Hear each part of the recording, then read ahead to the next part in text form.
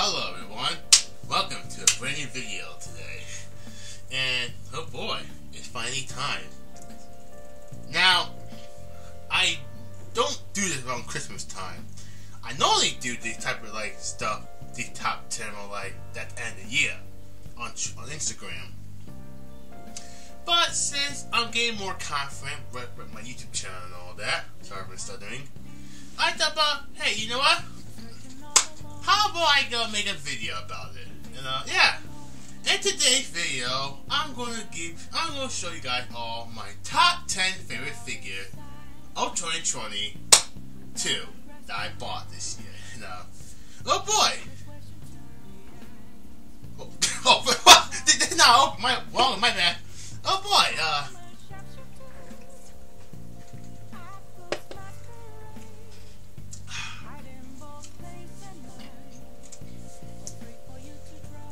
sorry.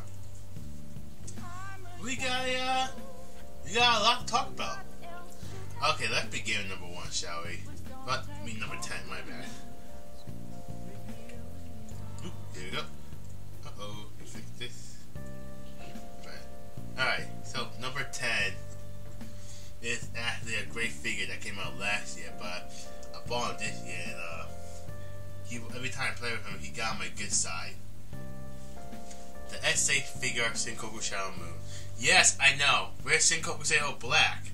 Well, here's the thing. I didn't buy that figure. Why?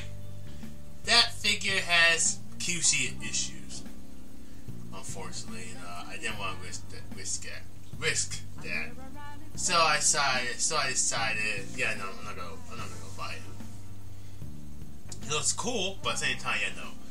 Shadow Moon over here. Well, I'm not the biggest fan of Kamen Rider Black. Seeing this suit in the actual show was pretty cool and badass. And with Shadow Moon appearing in the show, I was excited as hell because, I'll be honest, I think Kamen Rider Black is a boring show, but Shadow Moon over here made the show pretty good.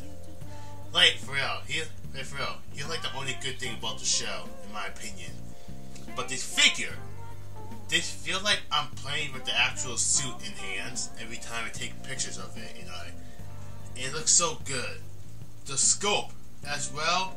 Also, the fact that this is like a non-premium Bandai figure, so good, so good, so good.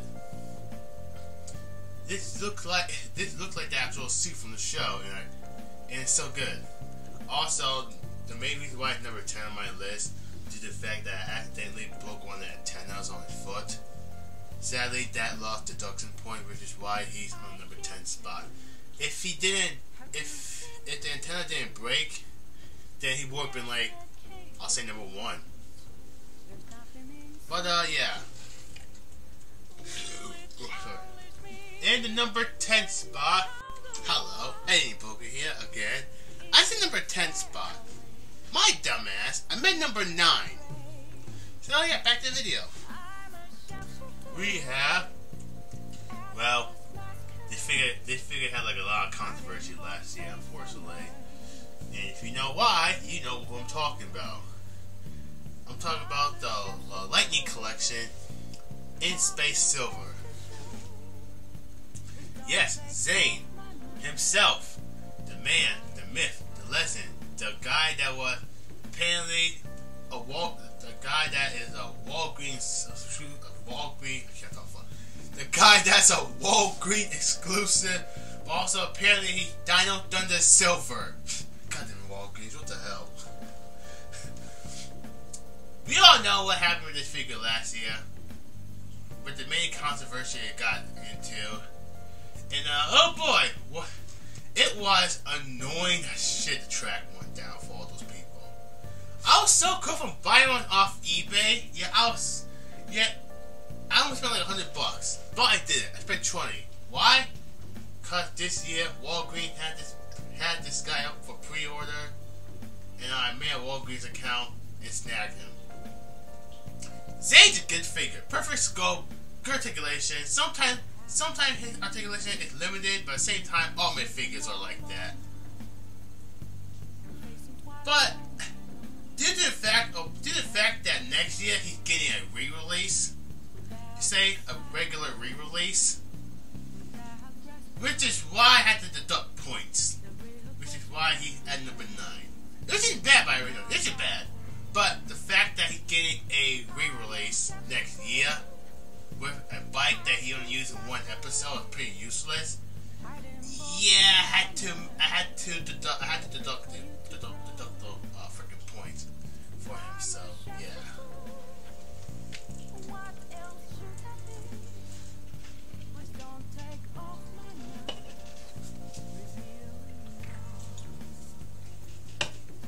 Sorry, I'm thirsty. Alright, number 8.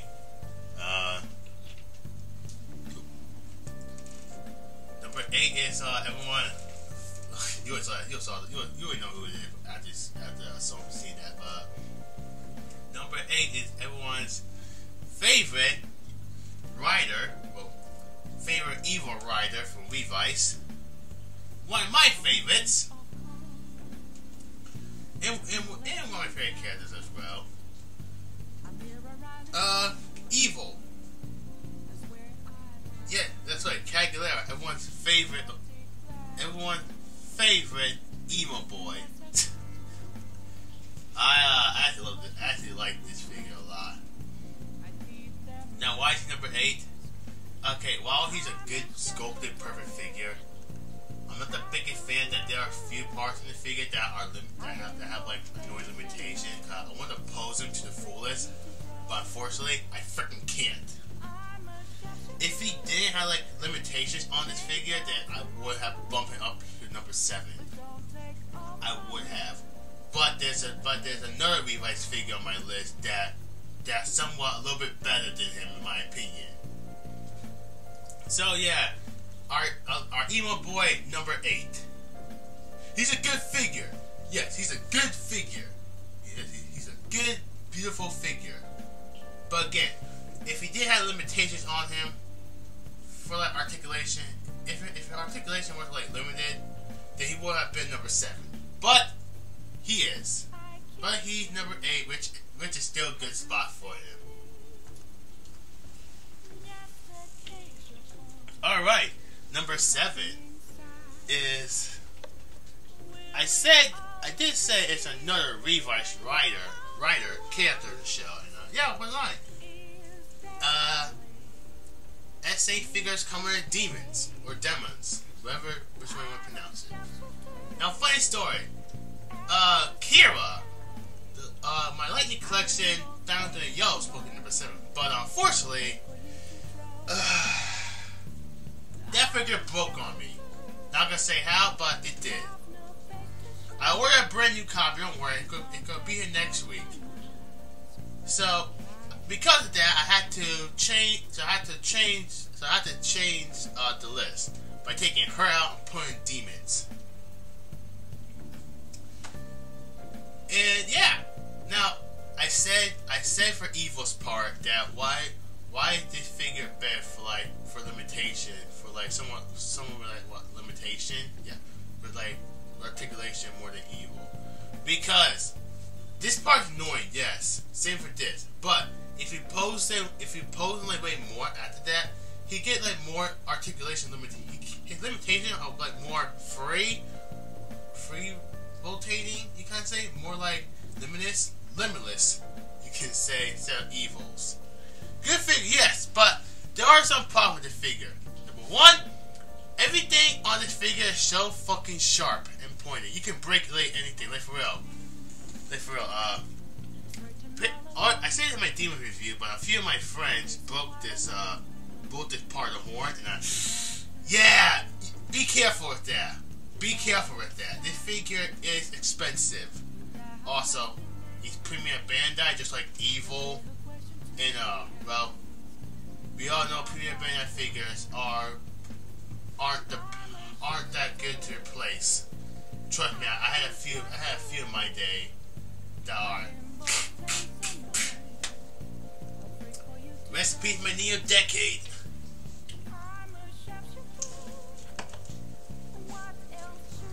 But yeah, this figure is really good. Good accessory, good articulation. Sometimes the articulation is annoying because again he's limited. Yeah, he's limited just like Evil. But at the same time, at the same time make perfect sense due to the fact that the suit can't move a lot on the show because of, well, because of this. But yeah, overall, besides that, he's a good, perfect figure. Alright though. Number 6! This one's actually surprising. I can't believe he made number 6 on the list, but hey, I'm happy for him. Number 6, we have the sorry. Number 6, we have the Lightning Collection.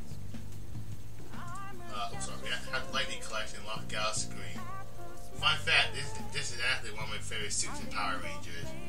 I love this figure. It reminds me of Downcharge Green and Space Black. Both two like my favorite like LC figures of last year because they pose pretty well and they're pretty good figures. And the limitation is beyond both those two. Well, on my copy.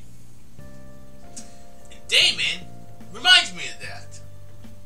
I'm not gonna say a lot, but the limitation is somewhat beyond, I could say, again, my copy, in my opinion. So yeah. And yes, my copy does not have the MMPR boots on there, so I'm all good. But yeah, overall, Damon, really good figure.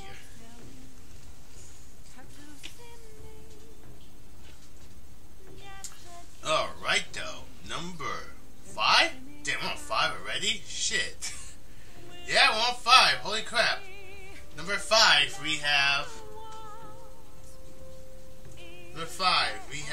one of my favorite Toku of this year, Kamen Rider Black Sun. SA figure Kamen Rider Black Sun. Now, funny story. I thought I canceled my pre-order on this guy on AmiAmi because, well, I'm trying to save money so I could get my hand on the SB license. But apparently I didn't cancel the pre-order. I thought I did. No, I didn't. And well, I'm happy that I did because this figure. Oh my goodness! This figure is smooth. Isn't there's one problem with him, but at the same time, it's an issue with every other figure art, which is this. You hear the cracking? Yeah, I hate that. I hate that so much. And no, I'm not gonna put like some type of oil on him. No, I don't want to ruin the figure that way. But besides that, everything else about the figure is so good. The articulation, the accessory. And my God, every time I play with him, I feel like I'm rewatching the show all over again. And I love Black Sun. It's one of my favorite Tokus this year. It's actually one of my favorite Kamen Rider shows. On my list, like number 6, Nectar Kruger. I love Black Sun. Black Sun is so good, better than Revice in my opinion. But goddamn, yes, I have Shadow Moon on pre-order as we speak, and I will do a review of that figure next year.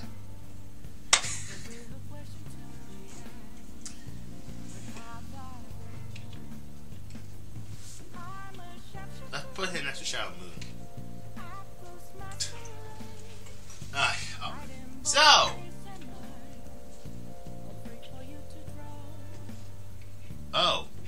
we only have 4 left. So let's go on to talk about number 4. Now, this figure, I know that she's not everyone's favorite character. We all seen Saber. It's not good, it's not perfect, and it has good moments, a few good characters. Unfortunately, this one character, she was a badass in the first beginning, but then they ruined her and turned her into a horrible, incest, delusional Brokon character, and that's just sad. She's basically Spectre 2.0, fortunately. Sibella. Again, the first half, listen, I got the figure because Sibella, Reika, deserved justice for how the show treated her as Spectre 2.0. And every time I play with the figure, the articulation is smooth as well, how can I say? It's somewhat smooth as Black Sun's, in my opinion. And also, she doesn't have the annoying saber effect with her hands having like with her hand missing like freaking this part, pull out all the other saber figure. I hate that so much. It pisses me off about those damn figures. Sabella doesn't have that. I'm actually pretty happy that she doesn't. Every time I play a figure, I feel like I'm playing with like a freaking Senkoku Seiho, because he felt like one in my opinion. I didn't say it last year, but last year I fucking loved the Grand Seal figure art because I said it to my friends that the Grand Seal figure art, in my opinion, in my eyes, felt like I'm playing with Senkoku Seiho, and I love it. I fucking loved it. And Sabella felt like I played with a Senkoku Seiho. That's funny because I have a Senkoku Seiho on my list.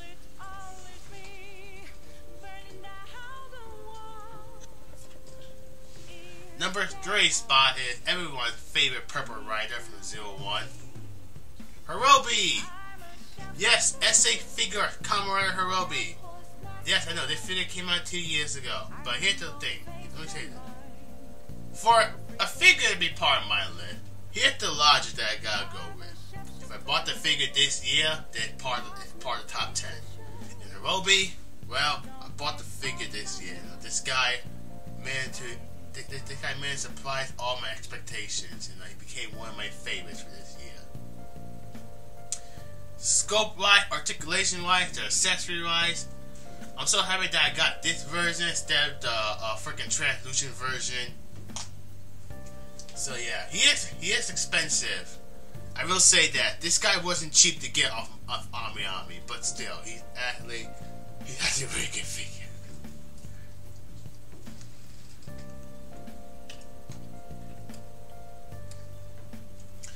In number 2 spot is everyone's favorite Dragon Ball character. I think he's my favorite Dragon Ball character. The Prince of All Saiyans, Super Saiyan 4 Vegeta. Super Saiyan 4 Vegeta. Ironically, it's funny that last year, Super Saiyan 4 Goku was number 1 on my top 10 list, my top 10 figures of 2021. Vegeta became number 2 due to the fact that there's another figure that became number 1 in my eyes. Everything about the figure is perfect. The scope, the articulation, the accessories. This figure feel like I'm playing with the actual form from the show itself.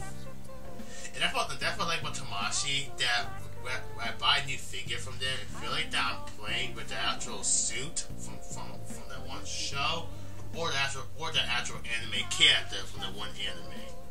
And I love it. Also, if you can't tell, the pose he's in right now is a freaking Dokkan pose. If you know which one I'm talking about.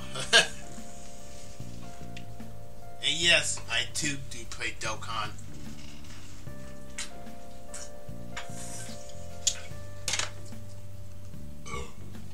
Sorry about that. And number 1. Well, no. Before we go to number 1, I have a few honorable mentions.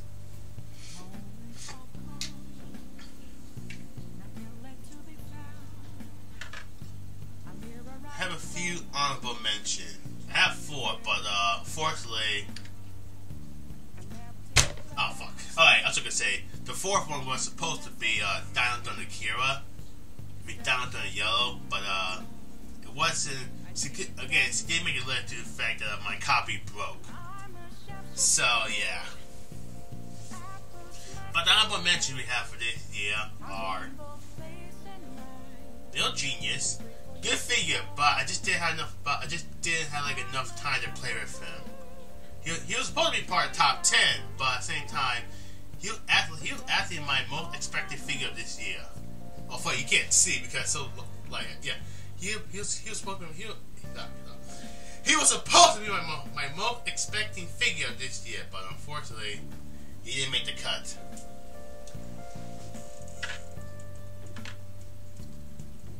Number 2, Kruger Titan.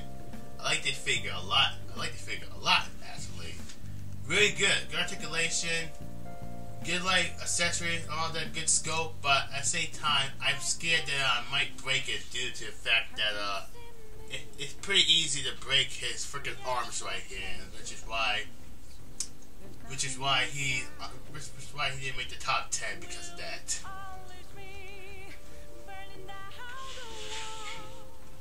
And this last one, a friend of mine got this for me, but Kamui Chalice. Yes, Hajime, my favorite character in Blade.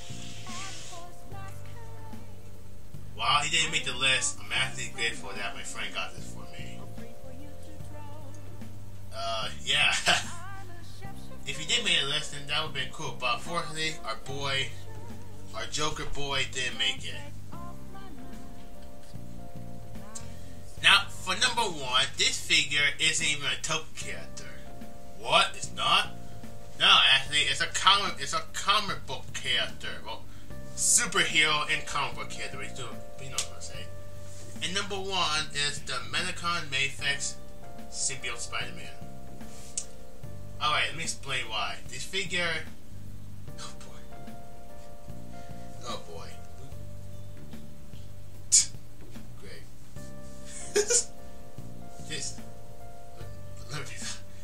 This figure right here...